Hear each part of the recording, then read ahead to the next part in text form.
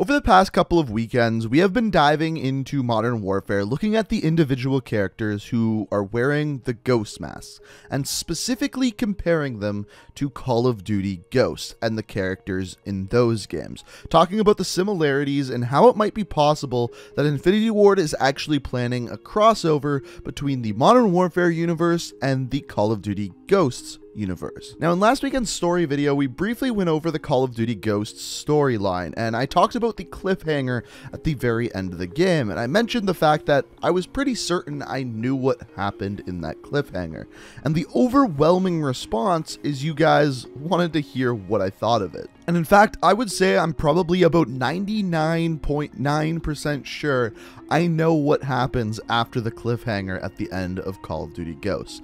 But to get to that cliffhanger, we first have to understand the story of the main character of Call of Duty Ghosts, which, if you don't know his name, ladies and gentlemen, this is the full story of Logan Walker. Logan Walker has only ever been in one Call of Duty game, Call of Duty Ghost, and it begins with his father, Elias Walker, telling him and his brother, David Walker, the story of the Ghost. A story where 60 Tier 1 operators were sent to a hospital to evacuate it against 500 enemy soldiers. And, well, things don't go so well for them. The 60 were cut down to 15. They wouldn't last another night, and the enemy knew it. Under the cover of darkness, they evacuated the hospital, sending only one of their own to lead the way. The rest returned to the line and took up positions beneath the bodies of their fallen brothers.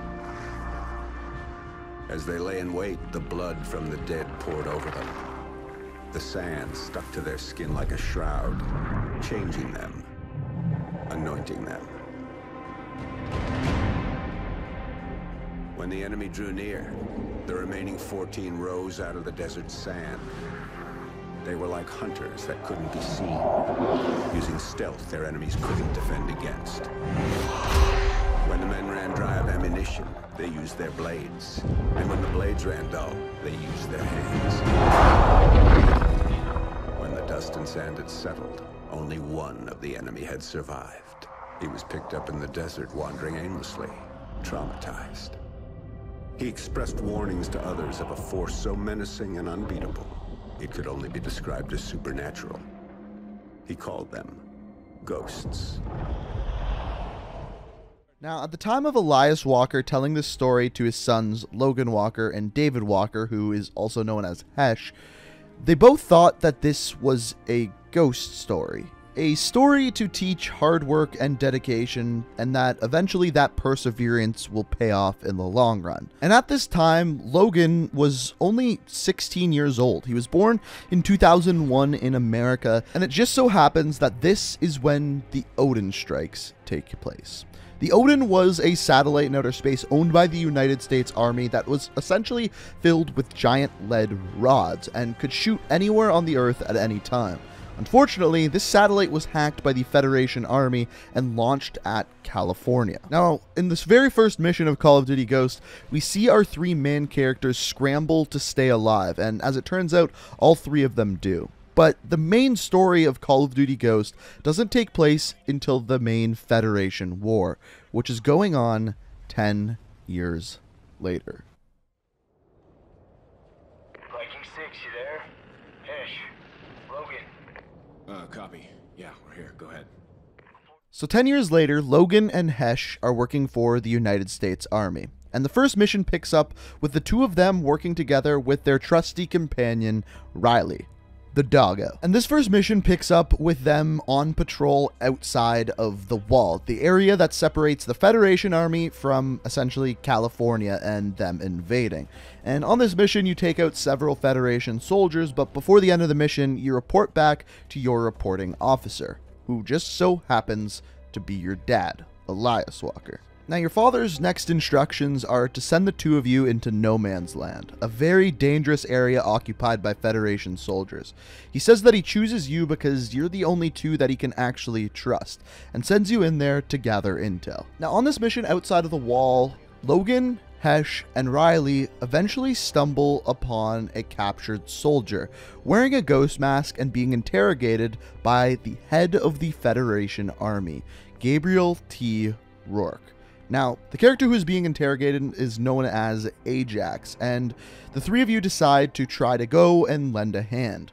This is when the three of you get attacked by wolves, and when it looks like all is going to be ended by these four-legged creatures, two other soldiers show up. Once again wearing masks, the two, Merrick and Keegan, save the day. And then the five of you are sent into the baseball stadium to rescue Ajax. And after fighting your way through many Federation soldiers, you wind up in one of the baseball team's locker rooms and end up finding Ajax, who is in much less than good shapes, and greets you guys with some disturbing information. How is he? It's bad. Son of a bitch. Hang in there, Ajax. Hang in. It was Rourke. He's targeting. Look, the wall. Come on, hang in there, Ajax. He's gone. Damn it. So, clearly from that cutscene, Ajax doesn't make it, but he gives you some really important information. Rourke is hunting ghosts, and up until this point, you weren't sure if these ghosts were even real. Now, after evacuation from this mission, you find out that your father, Elias, has gone into battle and needs help, is stuck in battle and needs extraction. So your next mission is to go in and save your father. And things are going relatively well until you eventually get stuck in a burning building. And when it looks like everything is going wrong, you're getting attacked by an enemy soldier, your brother comes to your rescue. But he isn't able to save you from the fire. That is until you get extracted, and one of the most surprising things in the entire game happens.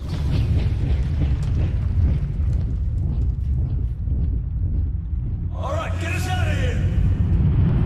Hey, we're not going anywhere. Calm down, kid. Hey, we just saved your asses. Didn't need your help. The hell you didn't. Going, all of you.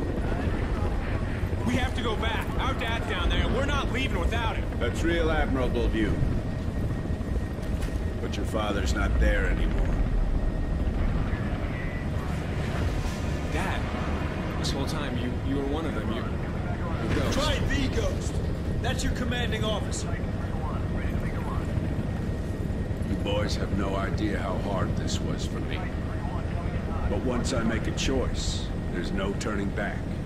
You and your brother still have a lot to learn, but you passed all your tests. Welcome to the Ghosts. We're ready. We won't let you down. There's no way you ever could. I'm proud of you. Both of you. It's all well and good. But what the hell are we gonna do about Rourke? So after that real touching moment where you find out that you could never let Daddy down, some interesting realizations set in. First thing, that story your dad told you at the beginning of the game was 100% true, and your father, Elias, was actually one of those soldiers.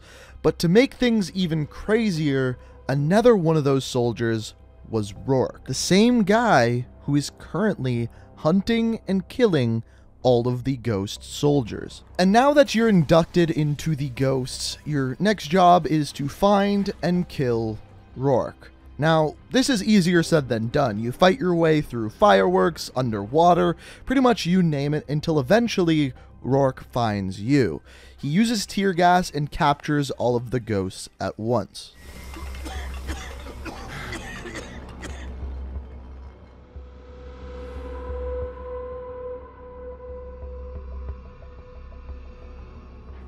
Well, I guess if you want something done right, do it yourself. You're awake. Good. Nice to have the family back together, isn't it? We're just missing our quiet friend. Where's Keegan? You know I'm not telling you a damn thing. No? Let's see if I can change your mind. No! Son of a bitch! Easy, Junior. I ain't even started with you yet. Logan, look at me. Look at me, son. That's right. You look at him. So this is one of the most intense scenes of any Call of Duty game. You're being interrogated by Rourke, and specifically Rourke wants to know the location of Keegan, but your father, being the good soldier and friend that he is, will not tell him. But here's what you have to understand. Rourke is definitely the most mad at Elias. You see, years ago they went on a mission together, and they ended up having to leave Rourke behind. He got lost on a mission, and they looked for him for days, but they couldn't find him. The people who ended up finding him were the Federation soldiers. We'll dive more into that in a little bit. But during this interrogation, Rourke definitely takes out his angers on Elias, and, well, this is what ends up happening. And he's gonna get to watch you die.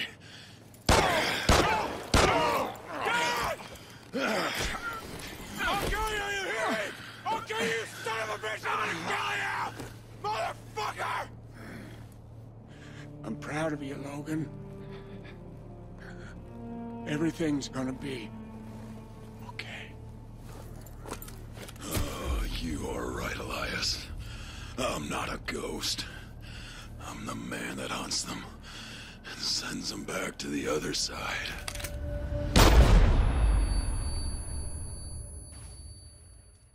So after your father tells you he's proud of you, Rourke kills him in cold blood right in front of you. And in my opinion, this is one of the saddest scenes of any Call of Duty game.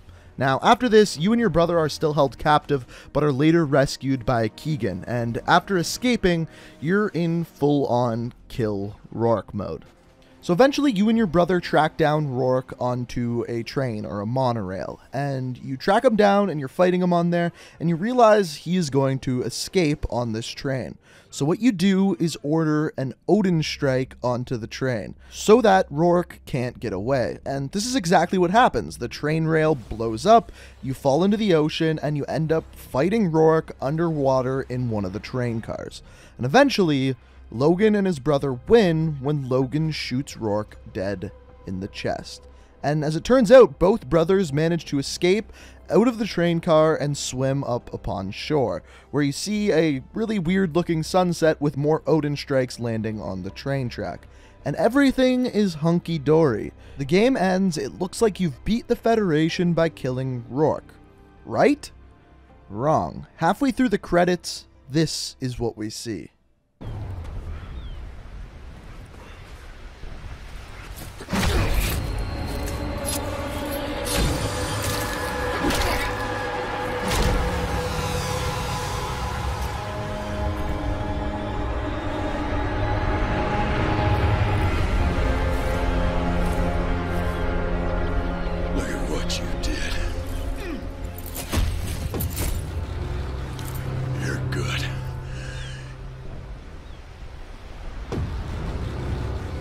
You'd have been a hell of a ghost.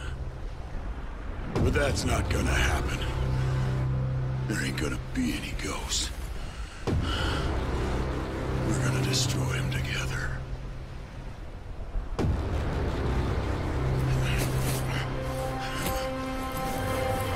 Logan!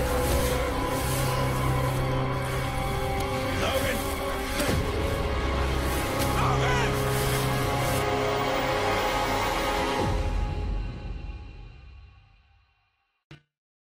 And that is it, the biggest cliffhanger ever in Call of Duty history. But there is a little bit more. After the credits play, this is what we see.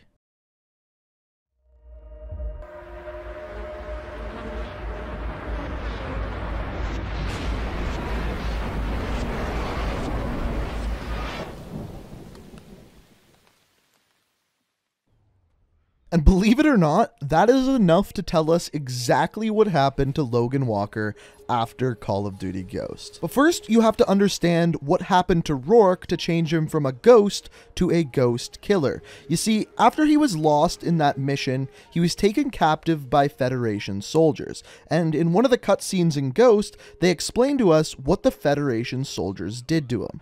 There are ancient tribes deep in the Amazon who have perfected the art of torture over hundreds of years. The Federation embraced this heritage, enhancing it with more sophisticated methods. They kept Rourke in a hole for months, feeding him food mixed with the poisons of exotic plants. As they broke down his body, they went to work on his mind. When his mind broke, they went to work on his soul. They rebuilt what was left, twisting him to their purposes. The process was excruciating and exacting. Rourke was their ghost now. The perfect weapon to use against us. They kept Rourke in a hole in the Amazon, giving him poison that changed his mind, and eventually turned him against the ghosts. What do we hear Rourke say to Logan right at the end of the campaign? But that's not gonna happen. There ain't gonna be any ghosts. We're gonna destroy him together. We're gonna destroy them together. What is Rourke doing? He has taken Logan, put him in a pit in the Amazon, fed him poison, and is slowly changing his mind to fight against the ghost. Call of Duty Ghosts 2 was supposed to be a story of how Logan has switched sides and is hunting the ghost, and I would guess eventually switches back to the good side to fight Rourke, but as of right now, we'll never know because there hasn't been and may never be another Call of Duty Ghosts. But just as of right now, the story sits with Logan being switched to the dark side. And that, ladies and gentlemen, is the full story of Logan Walker. So ladies and gentlemen, I hope you enjoyed the video. I just wanted to take a quick moment to thank you guys. Literally today, we hit 600,000 subscribers on the channel, and it's just really humbling. I just wanted to thank you guys for being around the channel. I'm so glad you guys enjoy the videos. I know you really like these story videos, and of course, we're going to keep them coming. So if you did enjoy, it's always appreciated if you hit that like button. If you're new to the channel, make sure you hit that subscribe button, turn notifications on. It's the best way to stay up to date on all my videos. Once again, thank you guys for coming out. Thank you for enjoying my videos. Thank you for being here for this journey. But as always, I hope you enjoyed the video. And until next time, peace out. We are reaching for the stars, but we're making this too hard. And I want